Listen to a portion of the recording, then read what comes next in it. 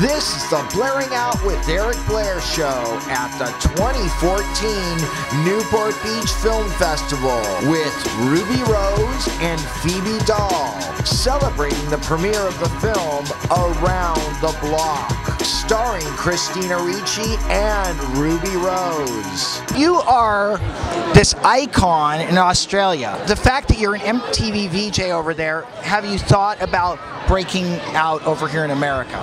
Yeah, I mean, I moved here about a year ago, and I've been coming back and forth for 6-7 years, and I've made the official change. So I'm living here and getting started now. This movie is such a great way to kickstart that, and a fiance helps as well. Yeah. Now, Phoebe, how did you meet? We met at my house. I was having a party, and a mutual friend of ours brought Ruby. And how did you know that it was love? You know, it's so cliche, but we always say this, but when you know, you know. And it was just that kind of instant moment that I was like, oh God, I'm in trouble. Now, the amazing thing is that you guys are engaged. Yeah, that is. Someone will marry me, and that is quite amazing. Let's be honest, it's spectacular. Well, it's always amazing that anybody would marry anybody because it's such a hardcore commitment. Mm-hmm. It is, but I mean, I've never felt so sure about something, you know, other than wearing this navy blue jacket tonight, which I was also very sure about wearing. But I feel like it's something we wanted to do. We have a lot of plans, you know, for our future, and it just, you know, you get excited, you're in love. It's like you live once, why not? What do you love about Ruby?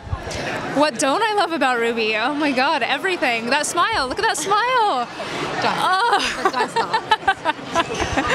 Well, when she's away, what are the things that you remember about her that kind of excite your heart?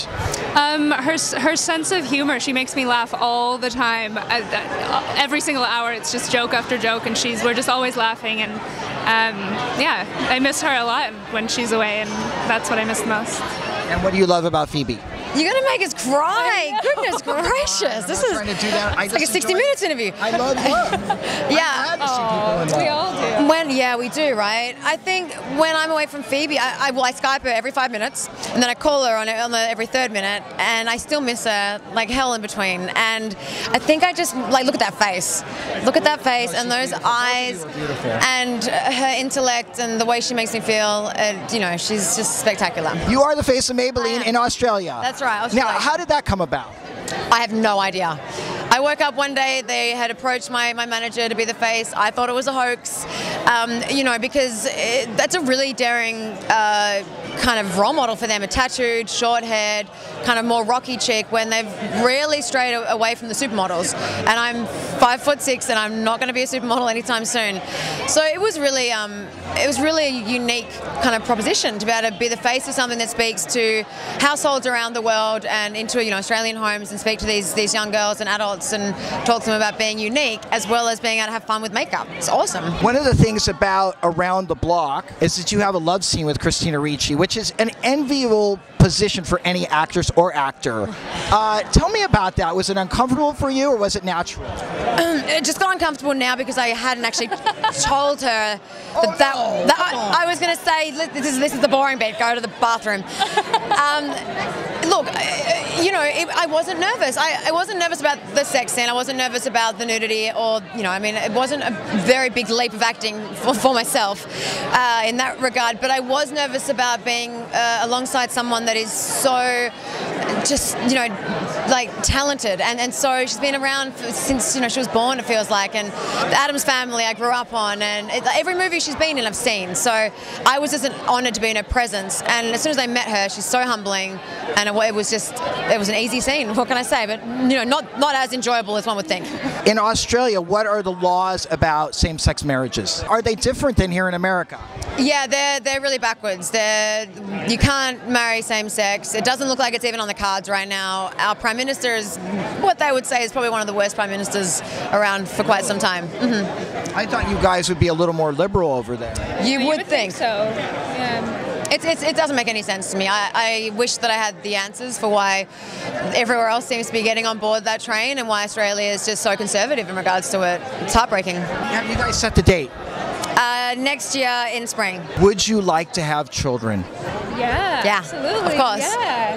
Yeah. Now, my thing with children, okay, I feel like having children is almost a selfish thing because we want to see ourselves in our offspring, okay?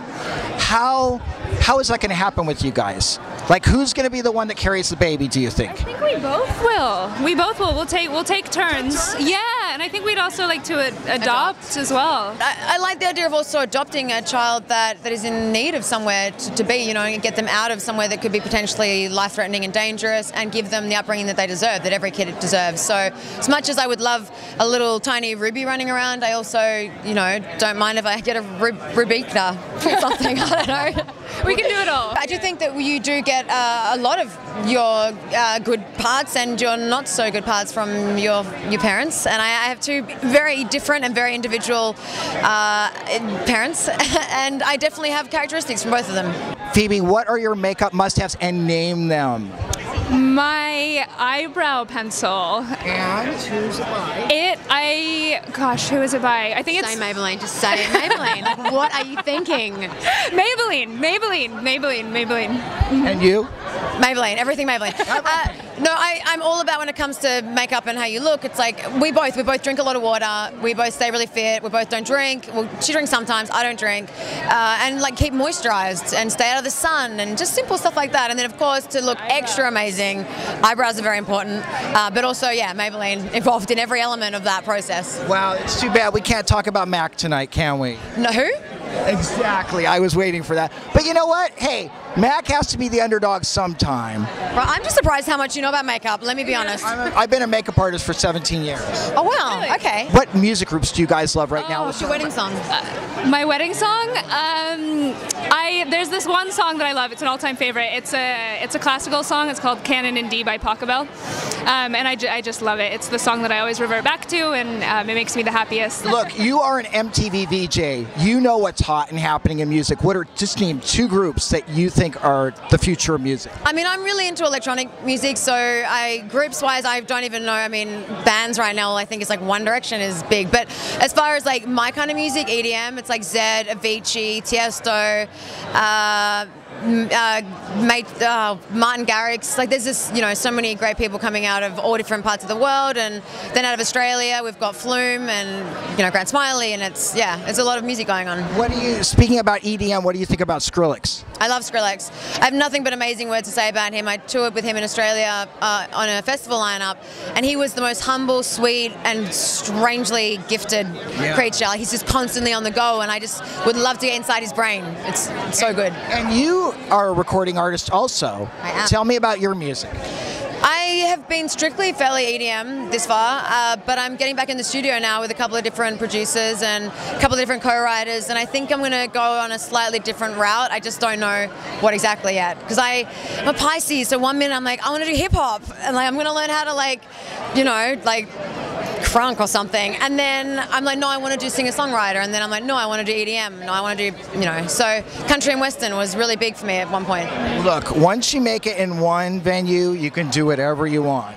That's true. You're known as a little controversial in the entertainment business. I am, but you know, I've never quite been able to pinpoint what it is about me that's controversial. Like, I've never had a DUI, I've never done time in jail, I've never been in any real mess. I have tattoos. I'm gay, but I mean, Ellen's gay, and a lot of people have tattoos. So, you know, I don't know what makes me controversial. I'm actually quite straight edge and quite normal, for lack of a better word.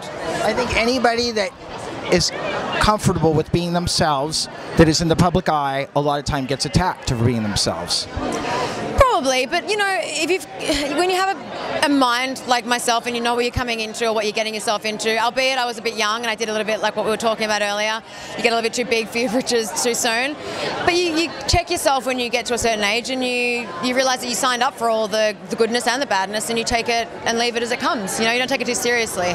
Phoebe, you are a fashion designer? I am. What inspires your designs, and how Ruby is involved in that? It's a heavy question. What inspires my designs? I'm very inspired by Japanese folkwear, so old 1800s farmwear, so like kind of big, oversized linen garments. Very simple, I just have 4 fabric options, all linen. And And Ruby, it's also an ethical clothing line as well. So for each piece that I sell, I put one young girl in Nepal through a year of schooling.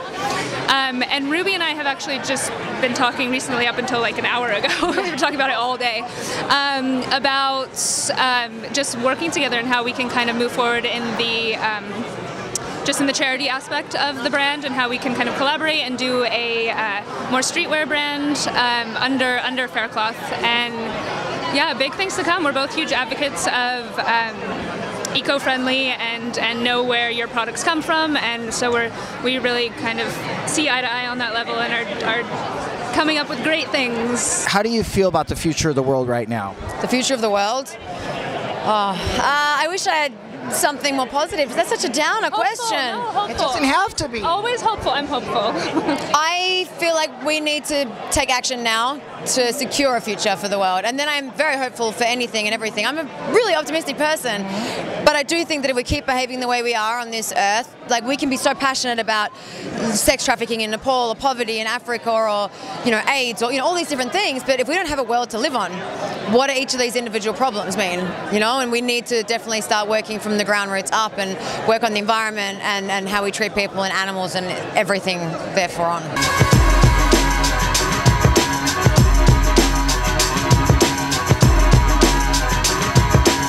The Blairing Out Show.